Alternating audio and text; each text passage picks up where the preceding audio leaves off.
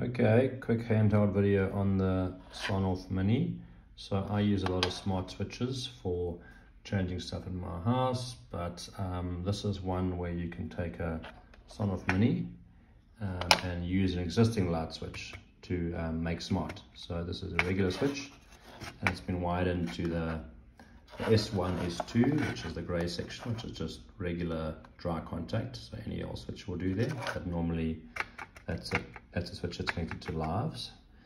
Anyway, and then as you can see, there's my light. That's going to be the change room lights. And yeah, just to show how the wiring goes. So in comes power. You bring in power on the neutral in and the load in.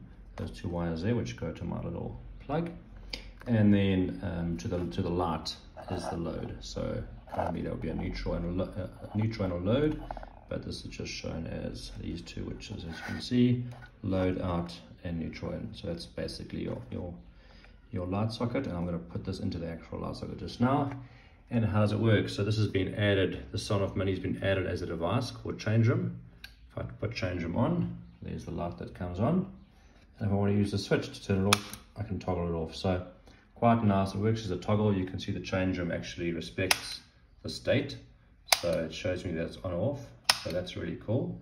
Doesn't get confused. And yeah, I can now turn on my change room light, either using a regular old switch, okay, like that, or I can toggle it here. So I'm quite chuffed with that, and I'm going to chuck that into the change room light, and then I can turn it off from my bed as I do all the other lights.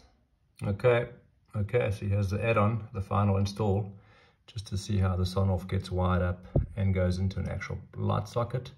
It's quite a tight little small single switch, but that's fine. There's the switch, same wires I had in the previous video, going to the S1, S2, and you can see live in is marked clearly there, coming from the red live wire. The black live out, which is really load, is going back to the switches there.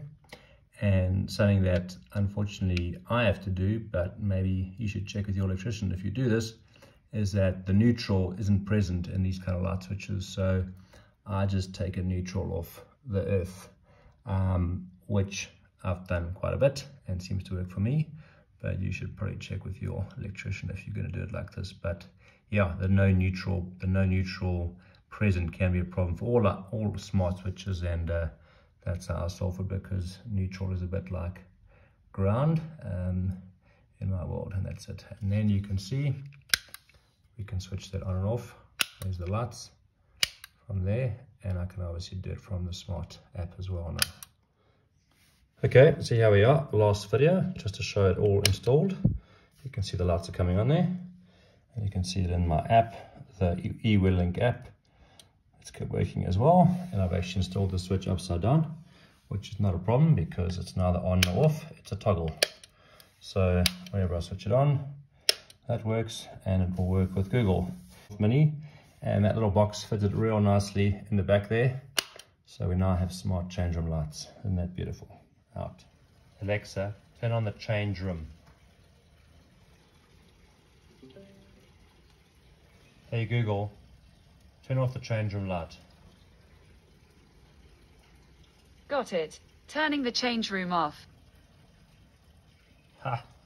Both smart speakers immediately work with eWearLink stuff. Isn't that cool? So you can also do it from here.